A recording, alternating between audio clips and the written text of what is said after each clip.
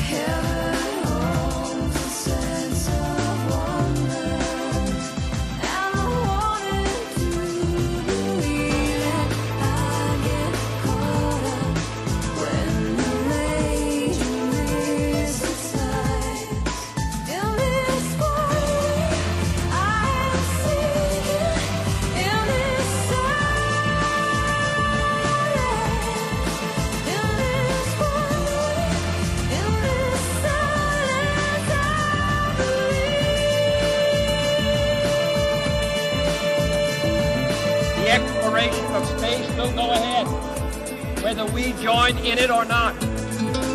And it is one of the great adventures of all time.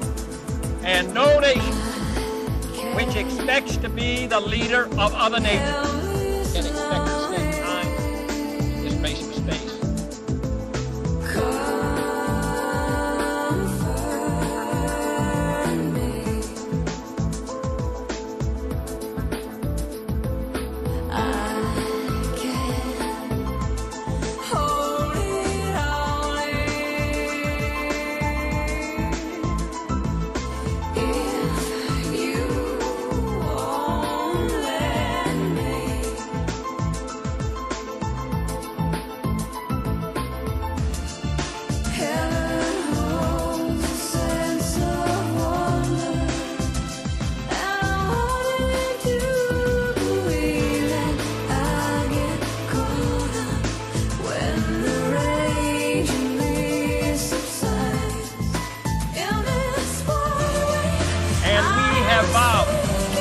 That we shall not see it governed by a hostile flag of conquest, but by a banner of freedom and peace. We choose to go to the moon in this decade and do the other things, not because they are easy, but because they are hard.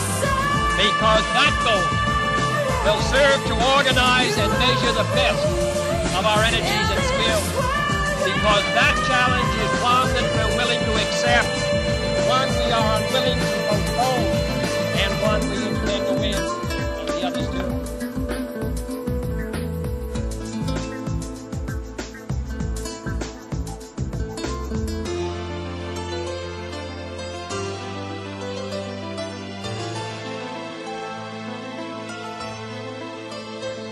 The crew of the Space Shuttle Challenger honored us for the manner in which they lived their lives.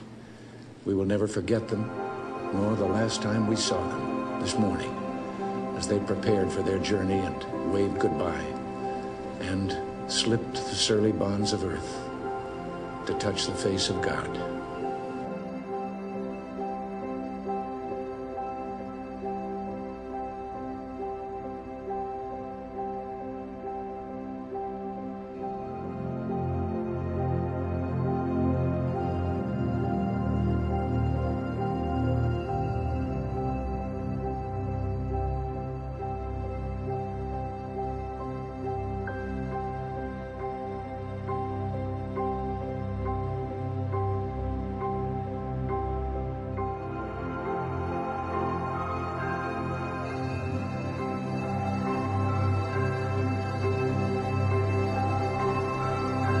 Space is there, and we're going to climb it.